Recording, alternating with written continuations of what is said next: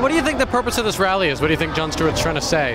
We're having a really tough time in our nation and our government right now as far as like partisanship. We've seen on both sides people that either are very, my idea, not your idea, this is the only way to fix our country. There are a lot of reasonable people out here who don't have extreme views, and even though I might disagree with half the people around here, I don't obviously think they're Hitler. There are a lot of rallies, and there's signs, and I've seen them, and they all seem to be confused about who Hitler is and is not. So I just wanted to stamp out any confusion. I didn't want to just sit back and let the media think that, let's just ignore the wood, shall we? I didn't want it to be that only the extreme side of the points get shown. Yeah. And it's just really nice that, actually, I'm impressed by the turnout. What do you think the purpose of this rally is? Ask John. Well, I guess, why did you want to be a part of the rally?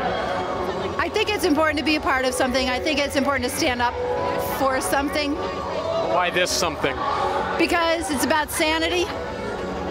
Just tell me what your sign here, exaggerated hyperbole will sink important legislation. What's that mean? They made the signs. I'm just a bystander. You don't know the meaning of the sign you're holding? No. Why should America calm the fuck down? I think it's just really way too hyper about this thing. It's just way too much. We can do this. What's this thing? All the politics one way and the other. I mean, really, we can do this without freaking the fuck out. I see this as transcending politics, this rally. It's a call for larger discourse and a civil discussion. We came out today because the Democrats are getting blamed for everything that happened in the Republican administration. Now, do you think that there might be reasons someone might vote Republican even if they do remember? They're forgetting something or they wouldn't be voting Republican. So the only option, if you have a good memory, is to vote for Democrats. That's right, exactly. Now, you don't think at this Restoring Sanity rally where Jon Stewart's calling for people to start communicating across sides that you're contributing to the problem? Well, I think restoring sanity means to see things more clearly. And how do you feel about the Tea Party movement, the conservative movement, somewhat grassroots movement that's come out over the last year in opposition to the Obama administration's policies? I mean, I don't know, calling it a grassroots movement, I don't know if I would go that far since it's kind of backed by large groups with lots of financing and things like that. But I think it's just as harmful as... What do you mean by that? On the left. I mean, what do you mean by, you're saying the Tea Party movement is backed by these big groups? Well, I mean, you have big groups. Like, you have big politicians endorsing it, like Glenn Beck and Sarah Palin. Do you think that's any different than the Democratic Party? Probably not. I think this event's actually funded by Viacom, so... Right, exactly. As a Democrat, if I were to come here dressed up and screaming about how all Republicans were evil, then you really couldn't believe anything I said. What do you think about the 9/11 truth people here who are saying that George Bush perpetrated the 9/11 attacks? If you look into some of it, I have a mixed view on that. So you think that the Bush administration orchestrated the largest domestic terror attack in our country's history? I do. Do you think that maybe you're contributing to the hyperbolic, acrimonious state of things when you're suggesting that the last Republican administration actually orchestrated this terrorist attack on its own citizens? Am I? Yeah. If I don't, someone has to. A lot of the messages are just so simplified in terms of, you know, how things really work, and people are just real easy to get behind these just very simple messages. I feel like there's not a lot of critical thoughts. And where do you think these simple messages are coming from? I mean, it seems to me not just Fox News, but the whole kind of corporate news cycle is very focused on short things people can get behind. But a lot of the on ones any side, right? Like on the whole spectrum. So where do you guys get your news then? Daily Show. The Daily Show. The Daily Show. Jon Stewart. Jon Stewart, mostly. I get my news from Jon Stewart. I really don't watch. You think Jon Stewart would like to hear that? I think he would be frightened to hear that. And as well he should be. Do you think that Jon Stewart supports the idea that people are watching his show to get news? I don't think so. I think he wishes that we all researched it more than at his show, really, because he says it's a comedy show and we really should be getting that kind of news from actual news shows. But you haven't heeded that advice? No. So besides Jon Stewart, who do you think has done a good job covering? Anyone? I think Keith Olbermann does a good job. MSNBC. Huffington Post. Oh, Huffington Post. Huffington Post. MSNBC. I'm a fan of MSNBC. Like, I enjoy some of the shows on there, but I do realize that, you know, they have their spin as well. You cited Jon Stewart first and then Keith Olbermann, but Jon Stewart's certainly not very nice to Keith Olbermann. Keith Olbermann said a lot of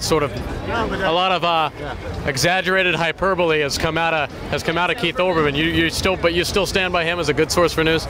Well, I mean, I like the way that he brings things to the surface. Is he always correct? I don't think anybody's always correct, but you know, I like his attitude, and I like his format, the way he brings things forward. Do you think that there might be people who watch Glenn Beck that would say the same thing about him, that he just brings things to the surface? Sure. And you know, and it's, you know, everybody's going to listen to their specific point of view.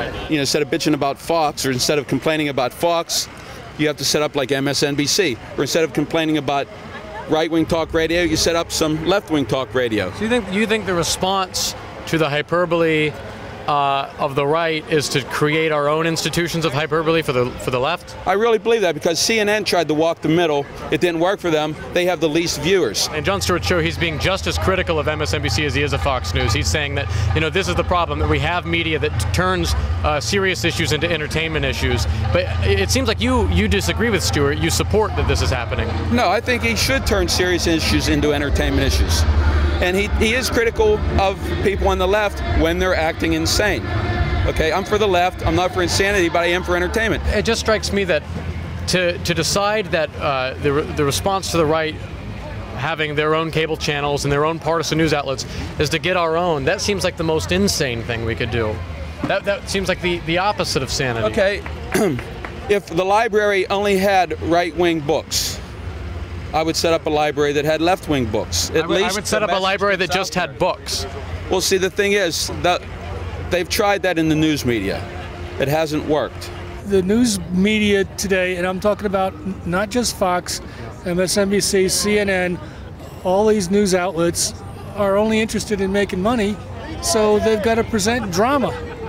And that's not news. And the media in the 24-hour news cycle seems to be focusing so much on how do I get ratings, how do I get my point across, and since there are so many people talking, the only way seems to be that, oh, well, we'll just focus on whatever the biggest, loudest thing is that we can make the most comments on. Intelligent arguments said in a reasonable manner don't really make good sound bites and don't really get lots of views on YouTube. They take a benign story of moderately interesting story, and they fill it full of drama and make everybody afraid.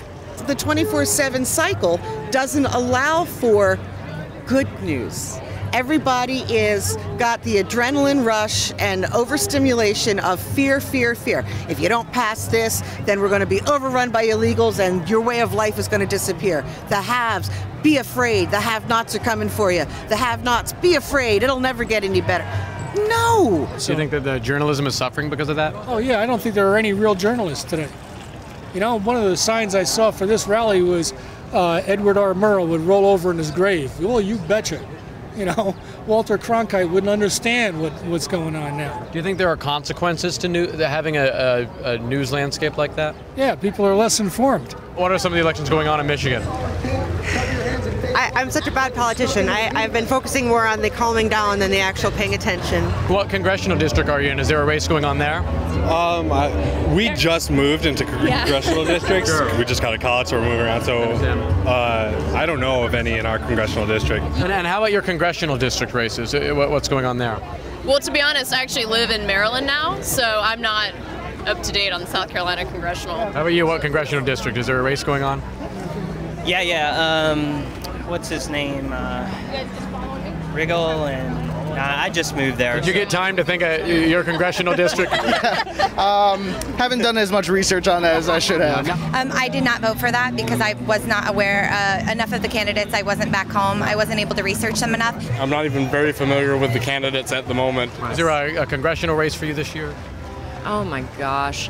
I'm afraid that the only things that commit to memory nowadays are pharmaceuticals and parasites. A congressional race in your district this year? I believe there is.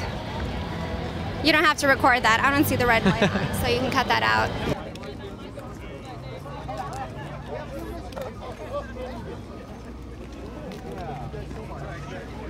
there's a special kind of explosive that people that were, it could be almost like paint, and workers would be painting it on. I have a problem with the boxes too, that they haven't found the boxes. The planes did in fact hit, but